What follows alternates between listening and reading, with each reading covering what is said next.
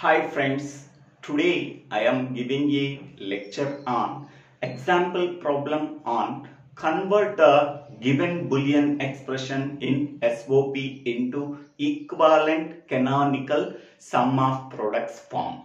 In the previous video, we are already discussed about what is the procedure we have to follow for converting the given Boolean expression in SOP into canonical SOP with the two example problems. Now in this video, we have to solve another example problem. For better understanding, please refer the previous videos. Okay, now in this video, the given problem is we have to solve is determine the canonical sum of products form for T of x comma y comma z is equal to x bar y plus z bar plus xyz. The given Boolean expression is a three variable function. It contains three variables x, y and z. The given Boolean expression contains three product terms. The first product term is x bar y, the second product term is z bar, the third product term is xyz. In the first product term, variable z is missing. In the second product term, variables x and y are missing. In the third product term, there is no variable missing because three variables are existing. Okay, now consider the first product term x bar y is equal to x bar y is multiplied with 1. Okay, now x bar y into 1 is nothing but x bar y. There is no problem at all. Next one. So this 1 is replaced with what is the variable that is missing and its complement, that is x bar y. Here what is the variable that is missing? Variable z is missing, so that it can be multiplied with the missing variable z plus and its complement. Okay, so we already know that z plus z bar is equal to 1. Okay, so it can be replaced with 1. X bar y into 1 is nothing but 1. So what is the variable that is missing in the product term? That can be replaced with sum of that variable and its complement, that is z plus z bar. Now we have to multiply. X bar y is multiplied with z, we can get x bar y z. Next, x bar y is multiplied with z bar, x bar y z bar.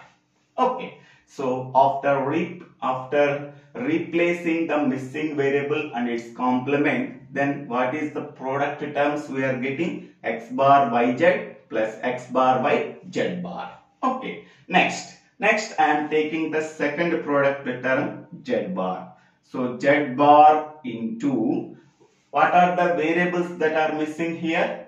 Variable x and variable y are missing. So two variables are missing, that can be multiplied with 1 into 1. Okay, next one, z bar into, here first variable missing is x, that can be replaced with 1, can be replaced with missing variable plus and its complement. Okay, next one. Next, what is the variable that is missing? So variable y is missing. So now 1 can be replaced with y plus y bar. Okay, so we already know that x plus x bar is equal to 1 and y plus y bar is equal to 1. Okay, now we have to multiply. So z bar into x, z bar x bar, next y plus y bar. Okay, next what we are getting here? X, y, z bar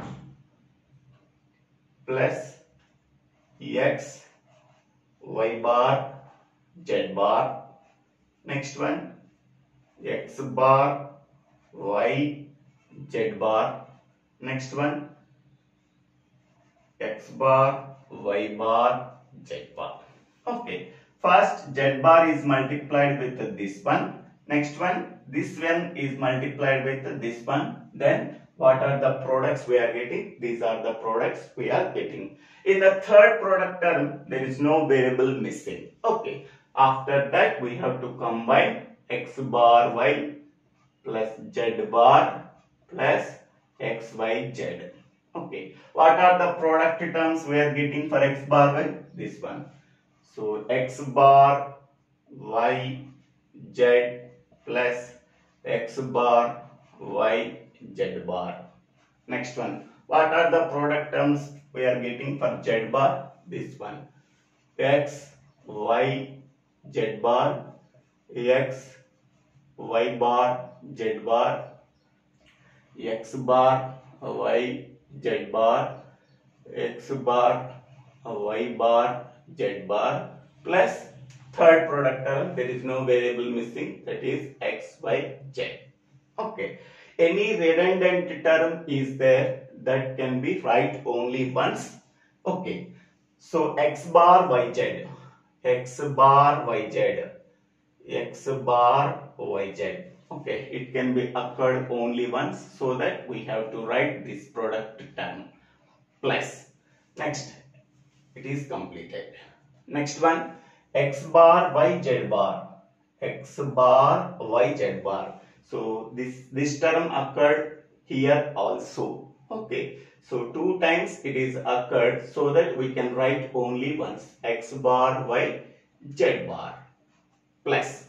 Next one, x y z bar, x y z bar. This term occurred only once, so that we have write. Next one, x y bar z bar, x y bar z bar. This term occurred only once, we have to write x y bar z bar plus.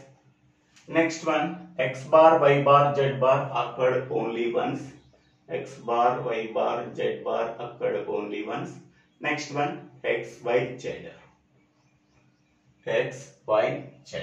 Okay. So after eliminating the redundant terms, so only one term that is eliminated. Okay. So now observe each and every term in this result.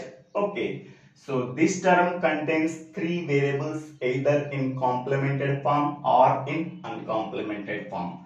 This term, this term, this term, this term, this term, all the terms contains all the three variables of the given function, either in complemented form or in uncomplemented form. Okay, each and every term is a product term.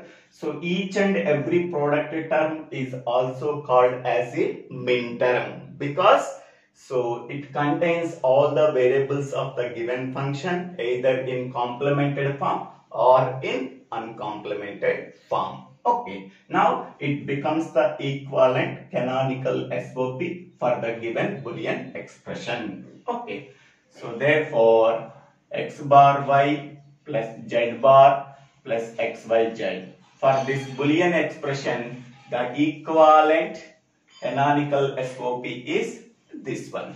Okay, the above Boolean expression,